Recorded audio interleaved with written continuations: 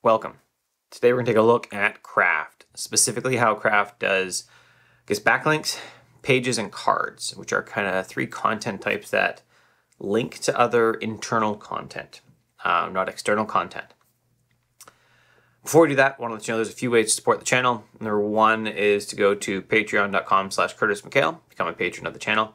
Number two is to go to Skillshare, where you can take one of my courses. I have one out on time blocking already. I have one on Tick, how to use it to run your productive schedule.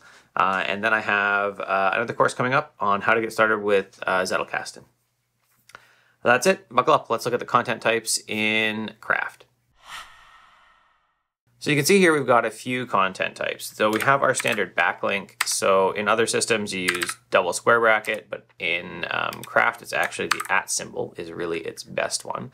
And then we can link to anything, Note Plan 3, or we can search. Let's search for structural versus institutional racism. And this is just a link to a page. Hit done or escape actually. And then we click on it and we get taken to that page. Now some of the other things we have is cards right here. And then sub pages. Now when we create those, either one of those, by doing /card, and we can create a card. It's going to bring up our card interface, and we can choose different styles, right? That's our font style. Different backgrounds if we want. We have multiple different types of cards. And they'll all display different amounts of information, right? So if we do this big card, we can apply style to it. Now we have a big card, and we can say big blue card with information. That's our cards, right? And they all kind of come out the same way. You can see some of them, you can actually read it here. This one, you can read some of it. This is the sub-content on a different style, right? And this is the fun style, more cards. And then we also have sub-pages, right? So we do those by /page. I guess I call them sub-pages. Technically, they're pages in here. So we'll do page. Again, this operates similar. We can put a comment here, comment on the page to explain it, I guess. And then if we click in here, then we can have, this is our page content. And we can even say to do, just make a list. Thing to. Go back and you can see I have some visualization here. That something is in the page, but I don't have, it just gives me some summary right here as well. And this is all, drag and drop. We can adjust it. And you can see I just did a comment on here as well. So we can do that by, let's two-finger click, right click on Mac, and we can say show comments, or we could, on a new one, two-finger click, add a comment. And this is just more of a collaboration feature than anything the comments are. I can say show comments. Comment on a subpage. Right, and I think we can even comment on, we can comment on kind of any block here. So now, why would you use these? So you won't see it in my demo database, but structural, or in my demo folder here, but this structural versus institutional racism is actually a note up in my notes organization area here. So it's actually a note in here, and they would show up. So if I did it in the demo again, let's create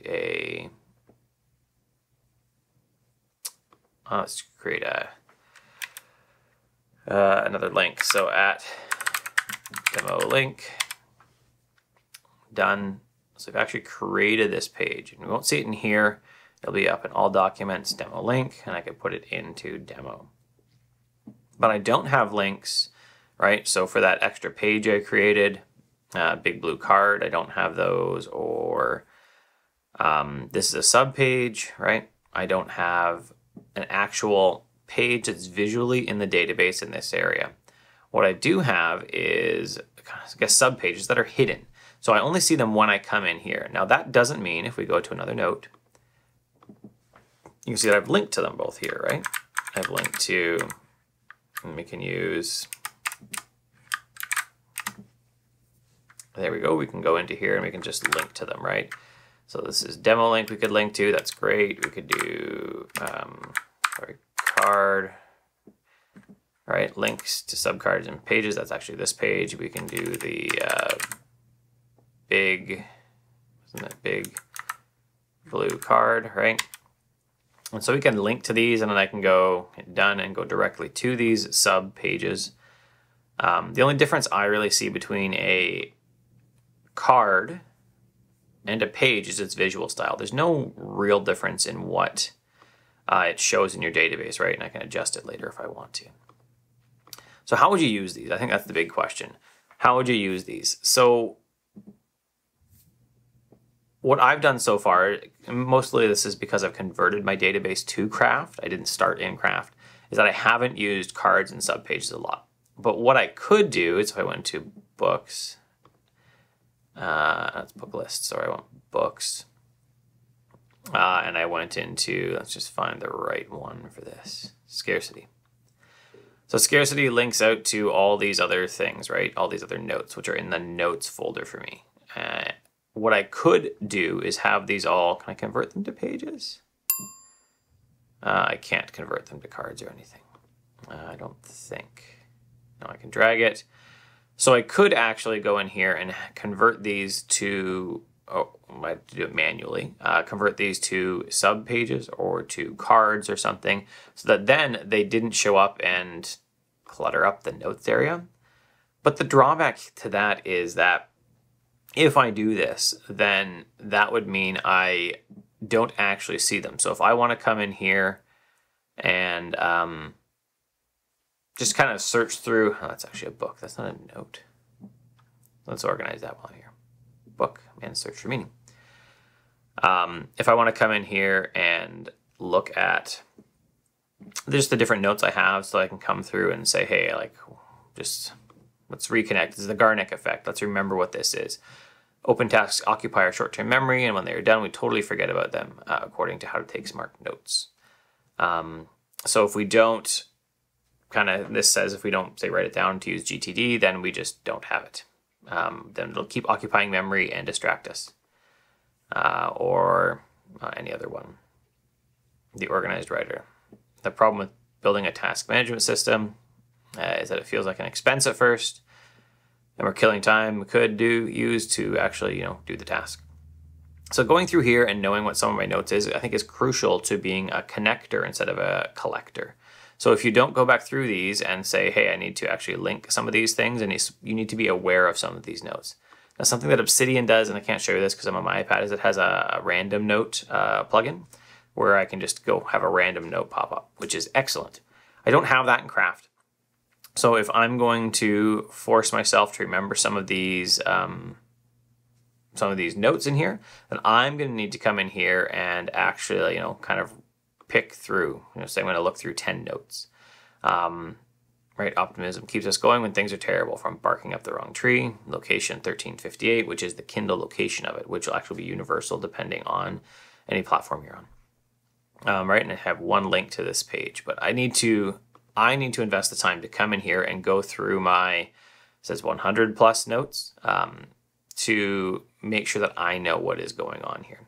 So that's why I don't think I'm going to be using a lot of sub pages or cards for the data that I'm going to be building, at least in the note side of it. If I decide to do some outlining, some writing, I could see it there, because then I hide them and they're not actually in my database, right in this area in my notes for me to review as much. Anyway, that's it. We're looking at Craft, and so some of you are maybe asking, am I switching from Obsidian? And I'm going to say maybe. Craft just did a good markdown importer up to 2,000 notes. I'm still under 2,000 notes, so I could import everything into Craft. And so I've done that. And the big reason is that Craft has an iPad app, and Obsidian doesn't, although they say it's the next priority, but they also say it's the next priority. It will be a light app mainly for, what does it say, like looking at your notes. Not necessarily going to get the graph features, not necessarily going to get a plugin infrastructure, not necessarily going to get the rest of it. And honestly, I think that's super lame. I do most of my writing, most of my research on my iPad. I do a lot of my coding on my iPad. So having a system like Obsidian, which I love, there's so many things to love about Obsidian. The fact that you truly own your data in Markdown files, which Craft is actually going to do with Craft Connect eventually, not Markdown, but you will be able to choose where to sync your Craft data. So you could go end-to-end encryption by doing something, I don't know, say in iCloud, whether that's really end-to-end encryption, who knows, but, or Dropbox, you could store it in different spots for yourself. So that's coming, which is good. I think that we have a way better app in Craft than OneWriter is for Obsidian, which I think is the best one, than GitJournal is for Obsidian. And the promised Obsidian mobile app does not sound like the app I want, because I just want the whole app. I want the whole thing in there. That's where it should be, so that I can actually really do my work. That's it. If you liked the video, thumbs up below. If you loved it, you can subscribe, hit the bell, and maybe YouTube will let you know something happened, but I don't even know if that will happen. Other ways to support the channel is to go to patreon.com/CurtisMcHale, where you can become a patron and support the channel, or to go to Skillshare at curtismchale.ca/Skillshare. You can take my current course on time blocking, my current course on tick, and watch my upcoming course on how to use Zettelkasten. So getting started with Zettelkasten, I think, will be the title of it. Outline's done. I'll be doing some research Friday. Hopefully I'll have it up by the first week of February. So you should hopefully it'll already be up by the time you even watch this, because this goes up in the first week of February, I think. Have a good one.